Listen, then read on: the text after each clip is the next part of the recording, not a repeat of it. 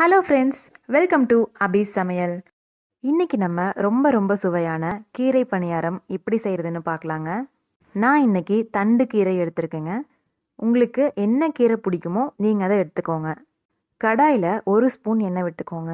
எண்ணெய் நல்லா காஞ்சதும் 1/4 ஸ்பூன் சீரகம் போட்டு நல்லா பொரிய விடுங்க. இப்போது 1 பச்சை மிளகாய், 1 கொத்து கருவேப்பிலை, 1 துண்டு இஞ்சி போட்டு நல்லா வதக்கிக்கோங்க.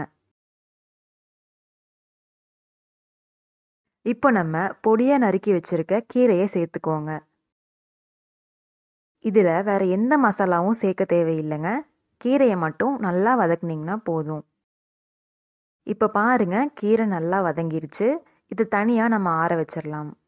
இப்போ பாருங்க, நல்லா ஆறிடுச்சு. இதை மிக்சியில் போட்டுட்டு கொஞ்சமாக தண்ணி சேர்த்து நல்லா பேஸ்ட் மாதிரி அரைச்சிக்கலாம். இப்போ இந்த கீரையை தனியாக ஒரு பாத்திரத்தில் மாற்றிக்கோங்க. இதில் நீங்கள் இட்லி தோசைக்கு ஆட்டின மாவுலேருந்து ஒரு 4 கரண்டி மாவு சேர்த்துக்கோங்க. நான் 1 கை கீரை போட்டு வணக்கினேங்க. அதுக்கு 4 கரண்டி மாவு சரியாக இருக்கும். நீங்கள் எவ்வளோ கீரை எடுத்திருக்கீங்களோ அதுக்கு தகுந்த மாதிரி நீங்களும் மாவு சேர்த்துக்கோங்க.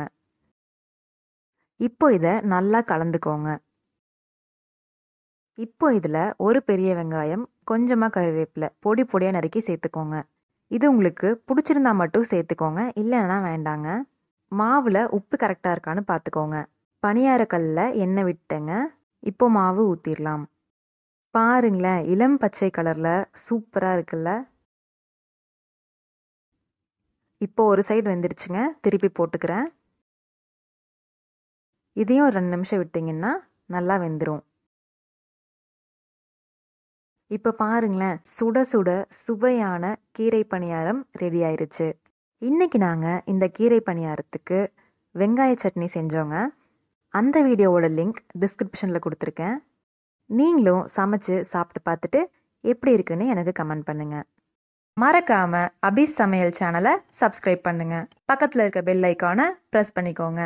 மீண்டும் அடுத்த பதிவில் சந்திக்கலாம்.